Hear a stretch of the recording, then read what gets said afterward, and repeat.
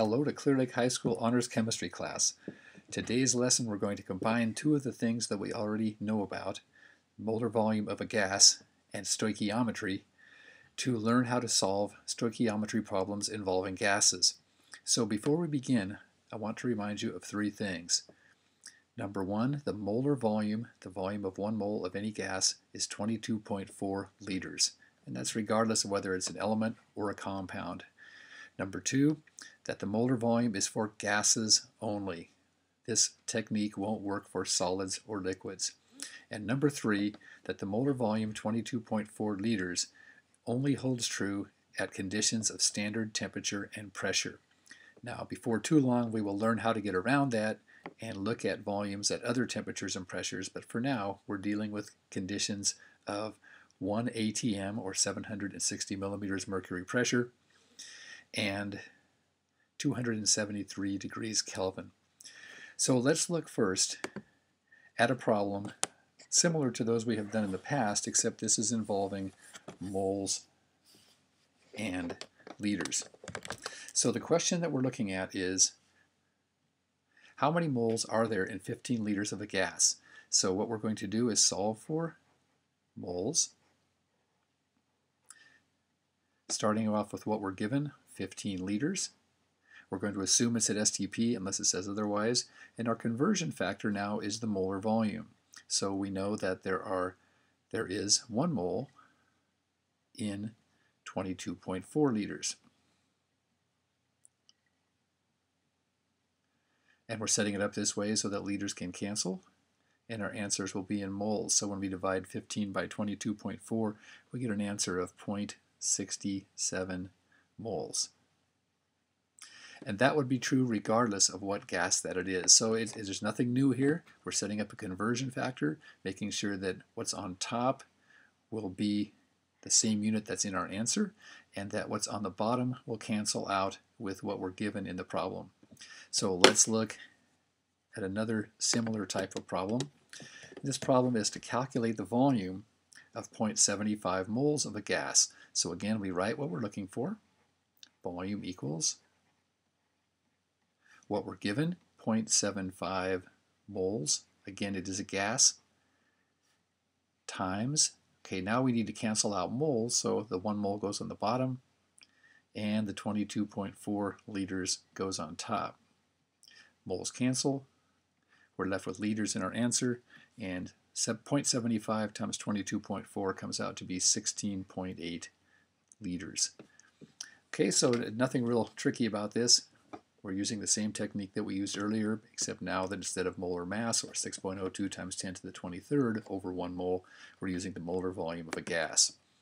Okay, so let's look at a problem that kind of combines a couple of these factors together. So this one's a little bit trickier. We're trying to calculate the volume of 16 grams of CO2 gas. So this is naming a specific gas, and it's giving us a mass instead of a number of moles. So again, we set it up the same way. We're looking for volume. We're given 15 grams of the material, but now we have to convert from grams to moles first, and then from moles to liters. So our first conversion factor is to switch grams into moles. So we're going to multiply this by 1 mole.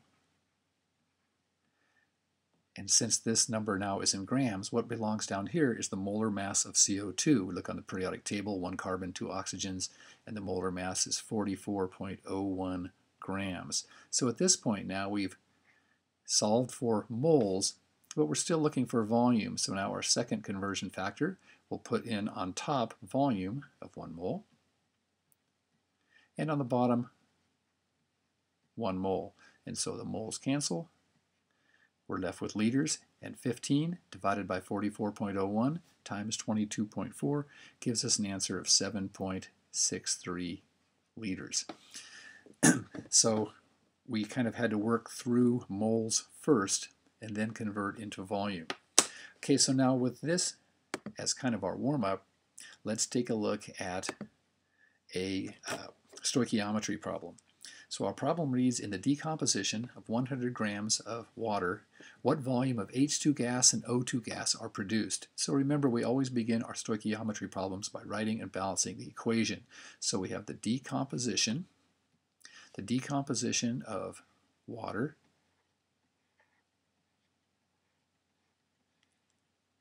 Remember, the decomposition of water requires electricity as a source of energy to produce H2 gas and O2 gas.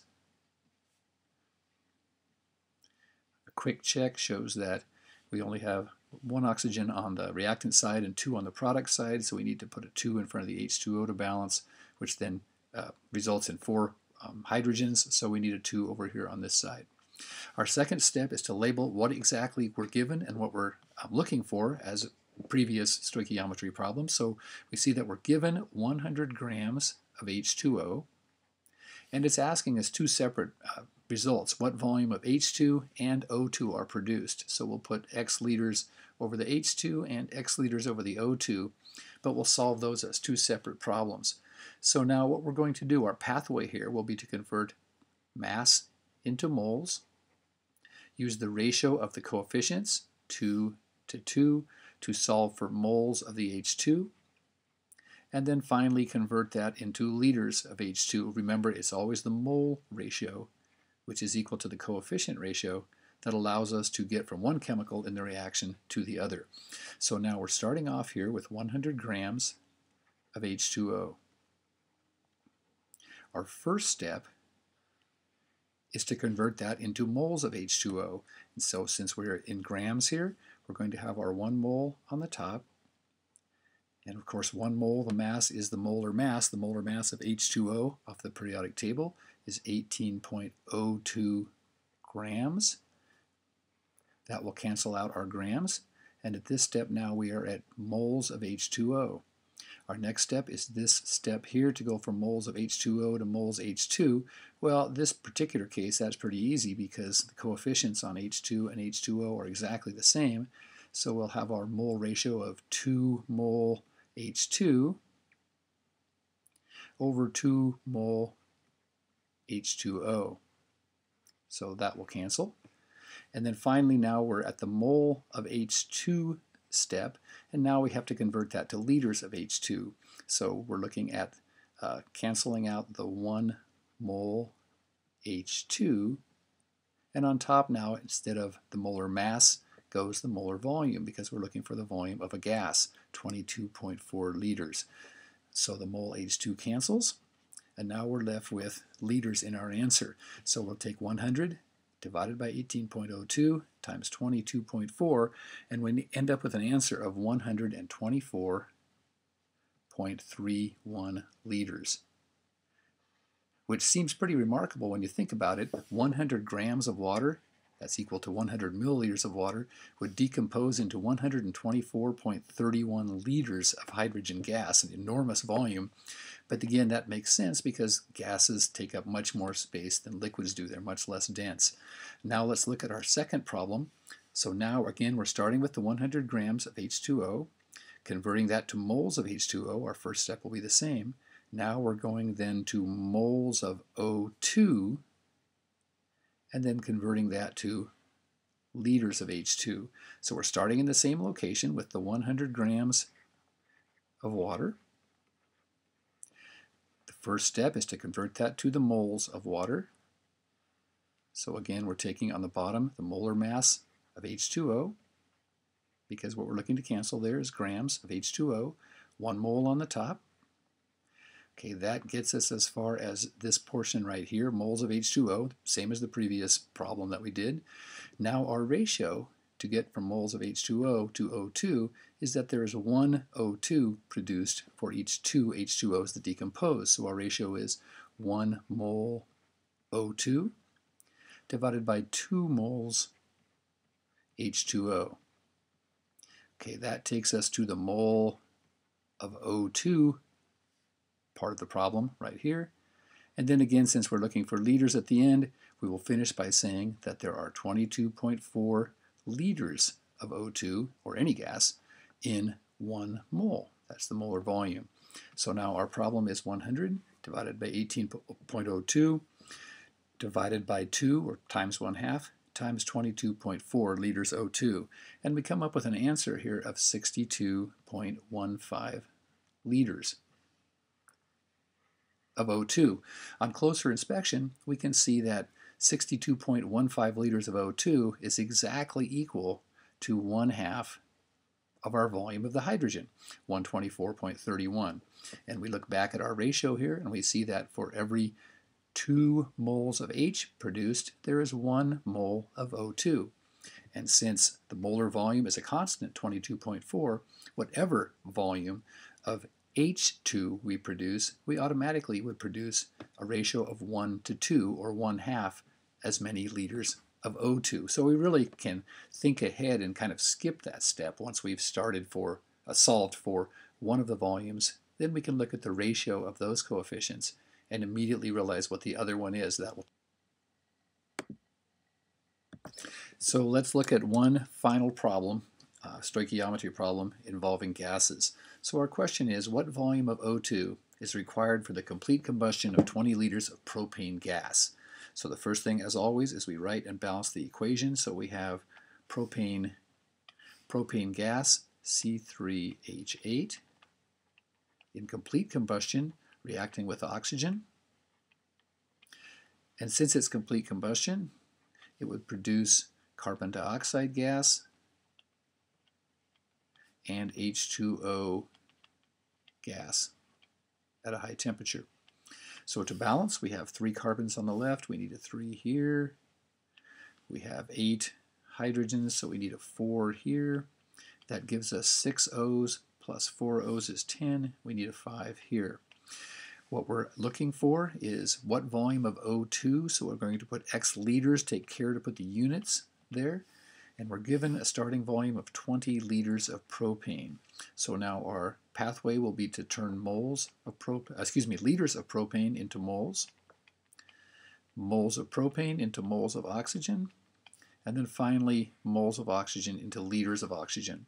So we'll start off with our 20 liters of the C3H8, and we'll begin by converting that to moles of the C3H8 by taking our conversion factor of 1 mole over 22.4 liters. That puts us at this point right here, solving for moles of the propane. Then we'll use our ratio of 5 moles O2 to 1 mole C3H8. So our next step will be 5 moles O2 over 1 mole propane. That gets us to this level right here where we've solved for moles of oxygen. And then finally, in our last step now, we'll convert that into liters, which is what the problem is looking for. So now we'll take our 22.4 liters over the 1 mole of O2. So moles of O2 cancels, moles of C3H8 cancels.